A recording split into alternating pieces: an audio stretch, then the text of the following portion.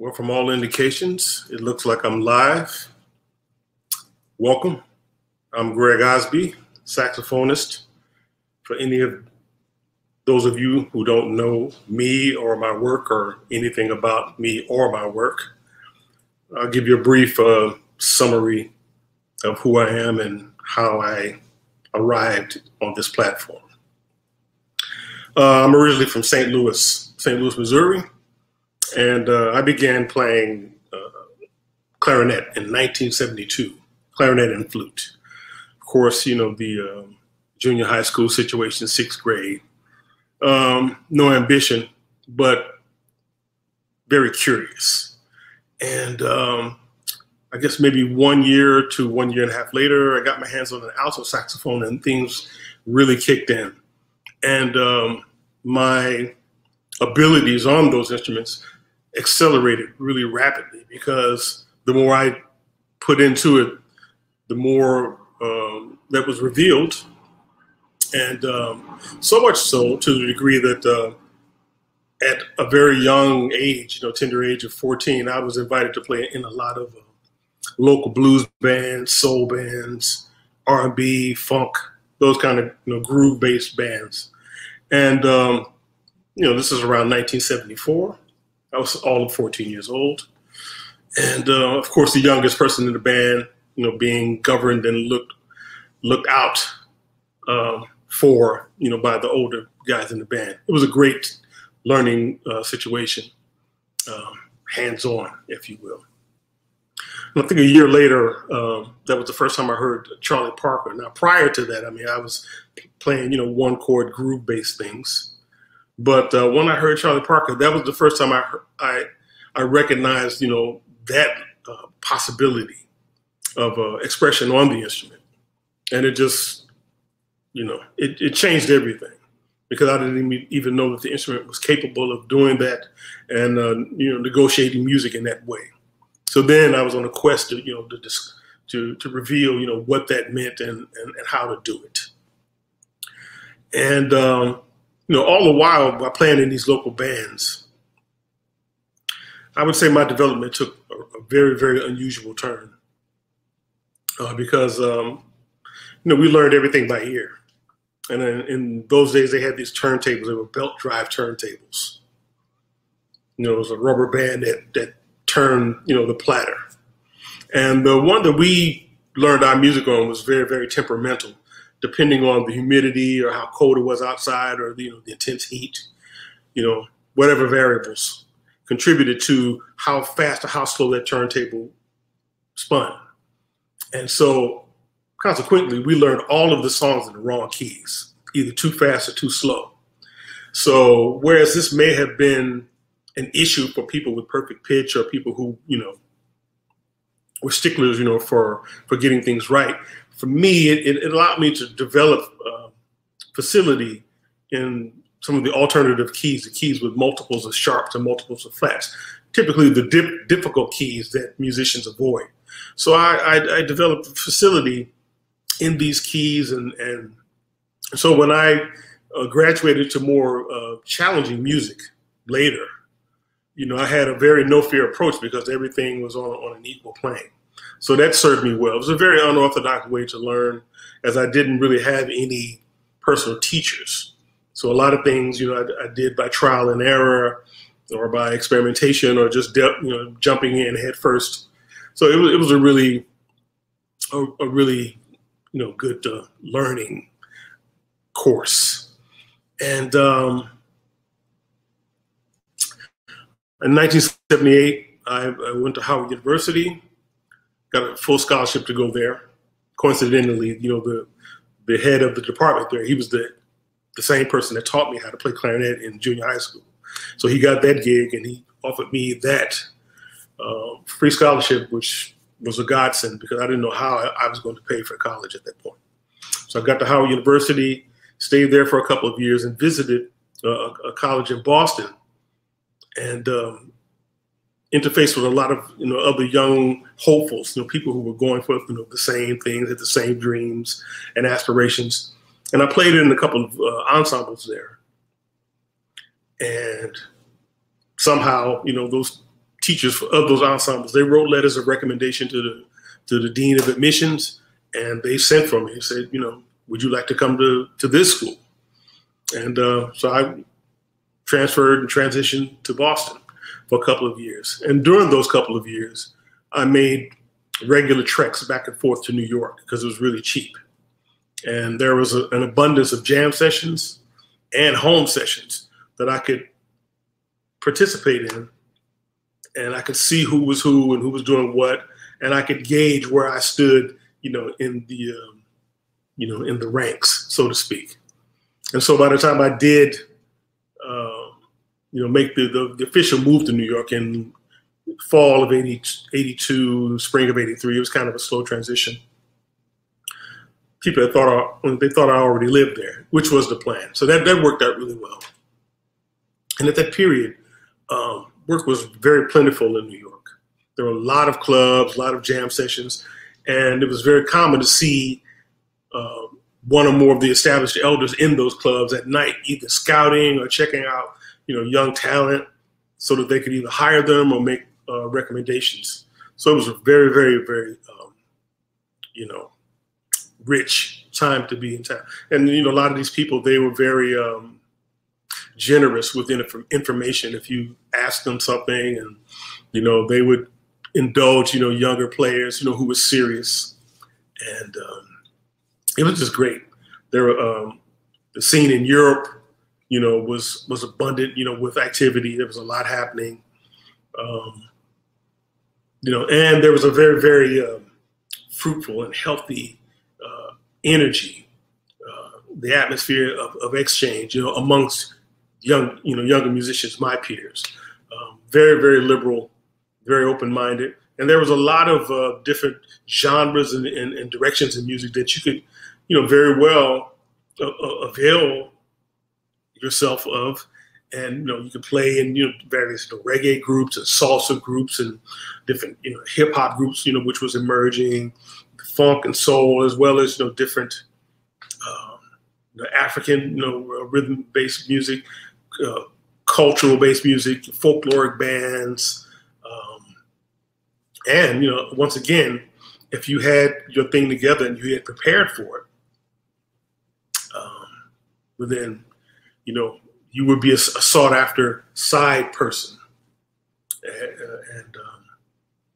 So it really was about being prepared, having an open mind, a willing spirit, and being flexible, and being able to adapt to variances in approach, composition, concept, and also being able to bring it, when called upon to do it. So those who did the work and who knuckled down and who were serious, those are the ones who are being still lauded today. They're still being written about. They're still being copied and sought after because, no time was wasted. It was a very, very, healthy competition amongst the young musicians. I didn't really feel the generation gap immediately, but the generation gap kind of broadened a bit, as younger players started to migrate to New York in larger numbers, and jobs were, given to people whether or not they deserved it or whether or not they earned it or they were worthy. And, but that was a determination. That was a subjective determination by people who either weren't working or who weren't being called upon or who just, for whatever reason, didn't think people. But, all of it, it created this energy. It created this vibe, and spirit that post-pandemic, I think, we're going to be in that realm, that space again, because I kind of feel it, whenever I talk to younger players and the frustrations, that they reveal, not being able to express themselves and being immobile, being quarantined, it's offered, an involuntary opportunity for a lot of people to work on things in their own private space, in their laboratories. So I think that we're very much on the threshold of a new renaissance, as history has shown us. It's shown us that after every major economic or social upheaval, war, some kind of clash or conflict or strife, the music changes, culture changes. It has to. It's not going to go backwards. It has to go forward. And I firmly don't believe that things will resume themselves, as they were prior to the situation. So it's, we have a lot to look forward to. We have a lot to be grateful for, and I'm just happy to be a willing participant and a noble fan of music and expression by people who have that charge, who are motivated and who are restless enough to work on things and to keep pushing forward. Those kind of people don't really need to be prodded. They don't need to be encouraged. All they do is sit back and crank out, new directives, and they challenge themselves by raising their own artistic bar. And these are the people that I gravitate towards, as opposed to those who, I guess the best analogy would be, they're like a hamster on a treadmill. They're moving, but they're not moving forward. And so, a lot of these people that I'm referring to, they sound good, they're great, and it's overwhelmingly acceptable, but it's not progressive in that sense. So, but there's no rule saying that everybody has to be. There's room for everyone. There's some people who are revisionist in their output. They're historical, and they've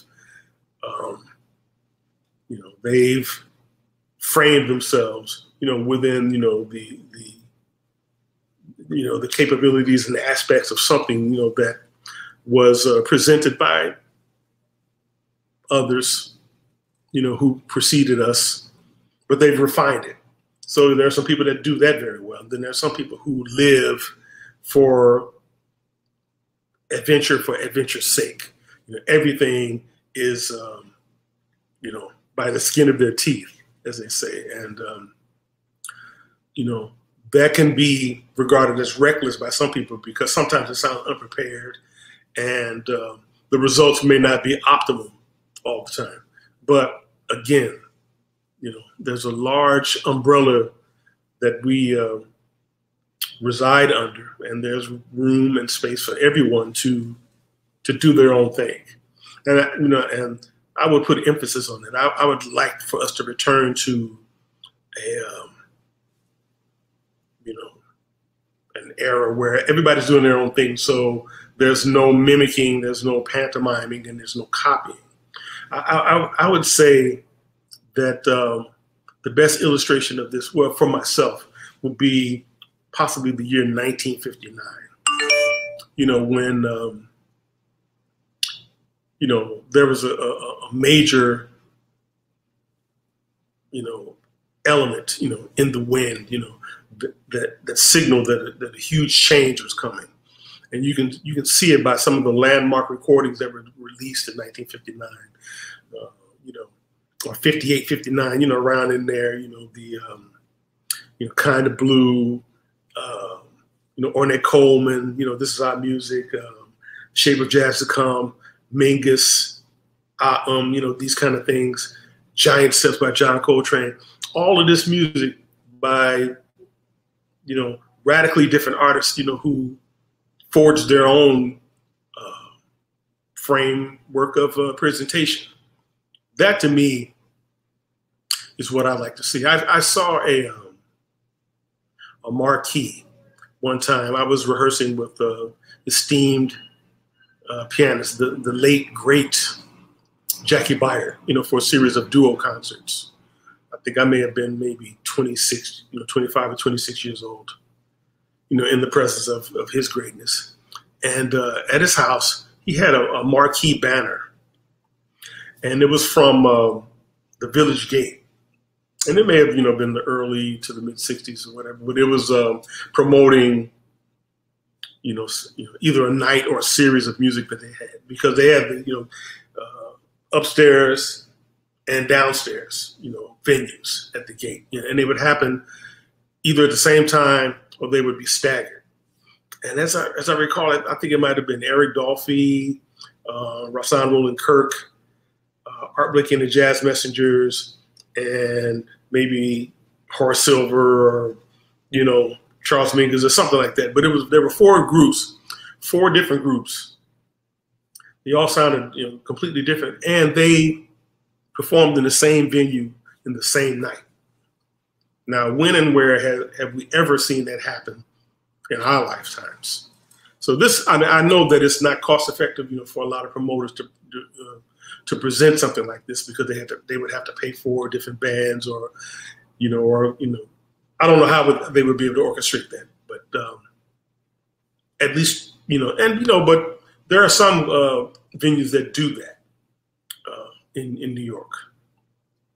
But, they're largely, up and comers. They don't do headliners. They don't do veterans that way, which would be a larger draw. But, possibly, these veterans would probably ask for so much money that, it just wouldn't be cost effective. But, these are the things that that happen, during the heyday of the music, when it enjoyed, the strongest supportship and patronage.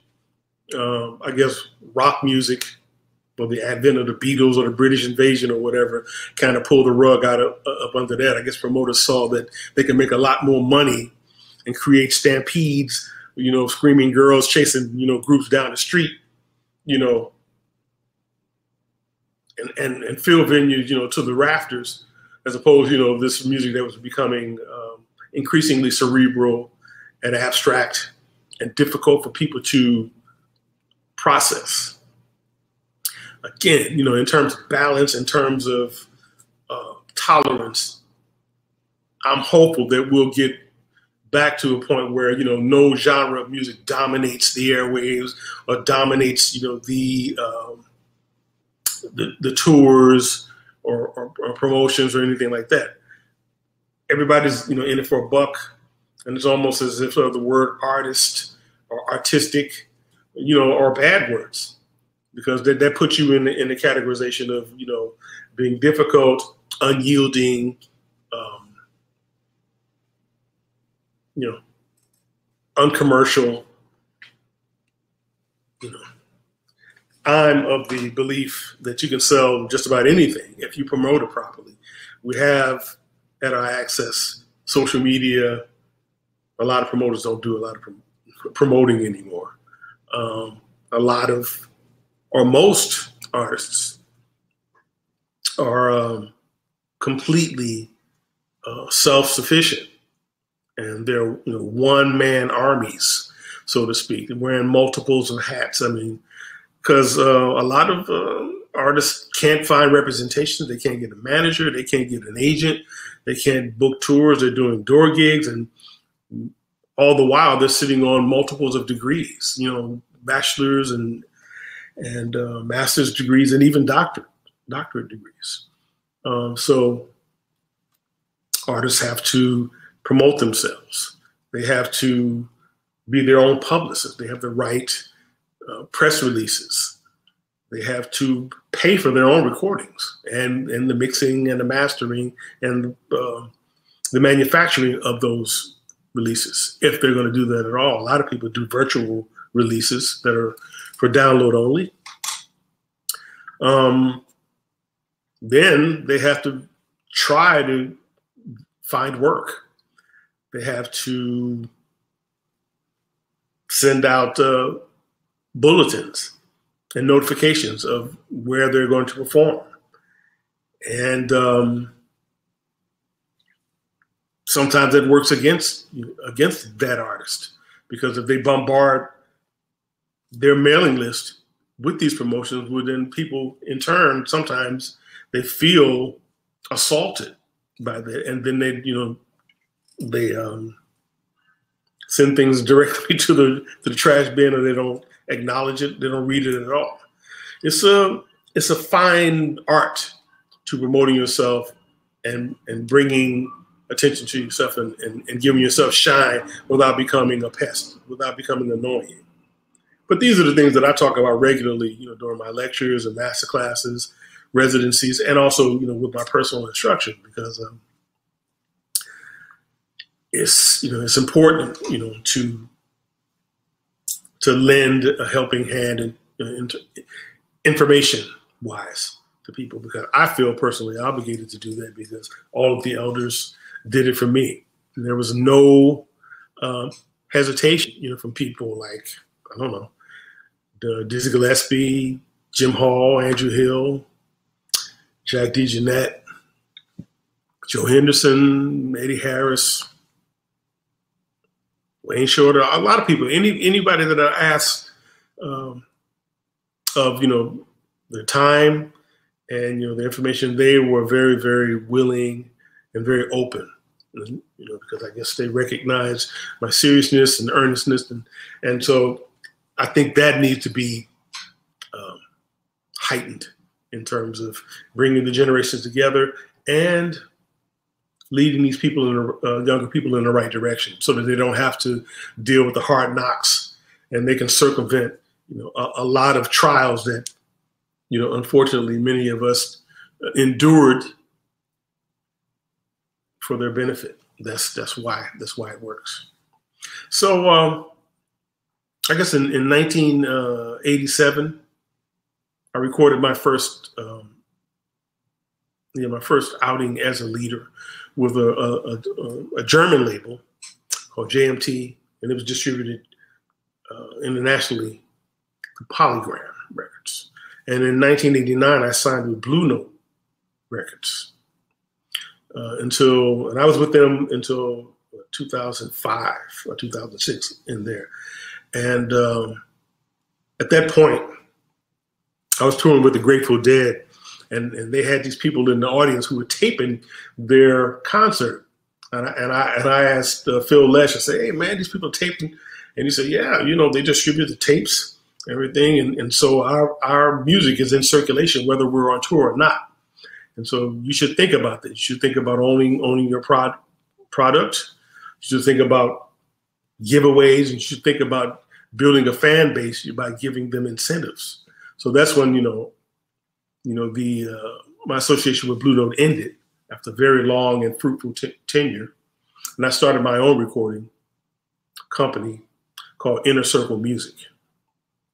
And I use this as a hub for young people, to meet and to interface with one another and to exchange whatever they have to offer or to contribute. And it's an intersection, kind of a crossroads, and a platform, for expression, and a catapult, because a lot of people have come through the company and have recorded and have gone on to bigger and better situations, which is the plan, just what the doctor ordered, as they say. And so Inner Circle Music, www.innercirclemusic.com. Check that out and check out our roster. We have some wonderful artists doing great and inspiring things. And I guess, as we near wrapping this up, I just want to speak, to younger musicians in terms of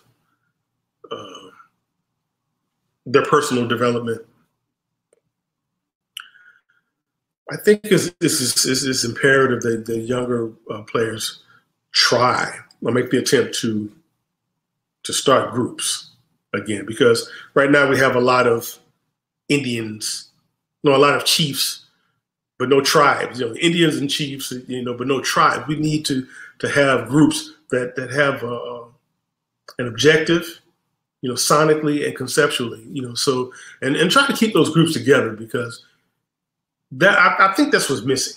We have people scrambling from job to job, a lot of journeyman people, jumping, from band to band. There's really no unified sound. identifiable characteristics in music that identify a band, like say Cannonball Adderley's band, or Horace Silver's band, or Miles Davis's band, or Charles Mingus, or Duke Ellington, or whatever. These bands, they have particulars, building blocks, that characterize, the aspirations of the composer or the leader, and he handpicked the right people to interpret, his meanings. And there are a few, people in the contemporary realm who do that and who've stayed the course. But I would like to hear that a lot more. I would also implore that younger players, they develop a stronger online presence, and possibly, engage directly, with their audiences and patrons, and to expand their base of support. It's really important. And that's kind of, where we're going at. If the pandemic didn't show us anything, it showed us that we can be totally shut down.